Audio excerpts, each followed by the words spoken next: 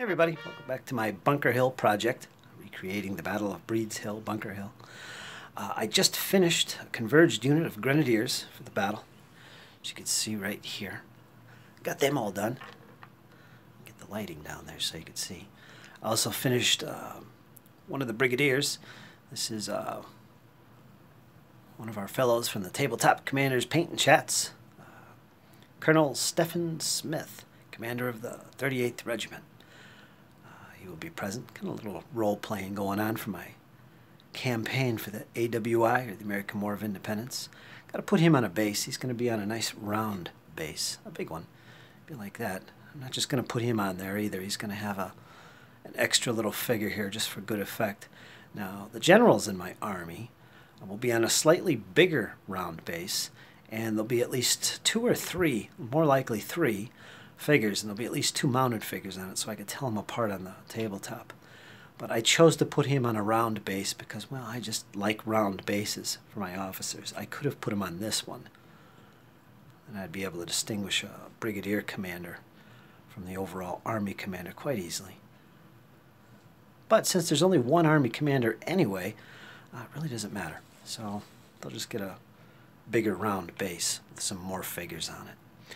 So he's all done. Just got to base them. And again, here's the Grenadiers. It's a converged Grenadier regiment.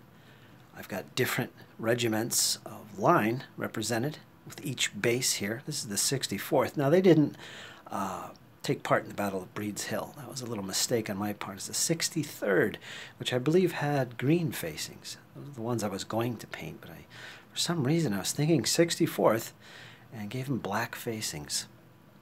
So that's all right. The Grenadiers, at least, will be part of this battle. Got the 43rd and the 38th, and I believe the 5th.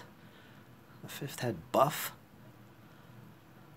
trousers, waistcoats, and facings, as you can see. That's them. Looks pretty good. They turned out nice. And again, these are 28mm Old Glory. I'm using them to bulk up my collection. I'll probably throw in some Perrys as well in the future.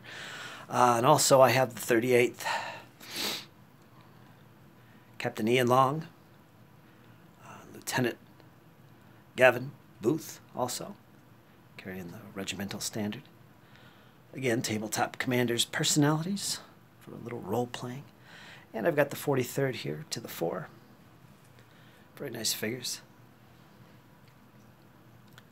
Let's see, there's a pioneer in here somewhere. There's the drummer. Let me get focused in on there. Turned out really nice. Again, these flags are from War Flag. They're free. Just download them, touch them up, add them to your bases, and there you go. There's the pioneer. He's in the back there. Old smiley. Turned out good, and I also finished a 3rd unit of militia for the Patriots. There's one of these units up here. I'm not sure which one it is. One of these units up here. And these are 4 figures per base. There's going to be some bigger militia units coming up of 18 or 20 figures strong. They'll be based up like these if they're 18. 6 per base. Or 4 per base if there's going to be 20. There'll just be 5 bases of 4. Again, it's British Grenadier rules, standard basing. So there they are, folks. Just look at that. All kinds of goodness. But that's my progress so far. About halfway there in terms of number of units. Let me see. I also got this done yesterday. It's a little piece of terrain, not necessarily for this particular battle, but it is done. It was laying around.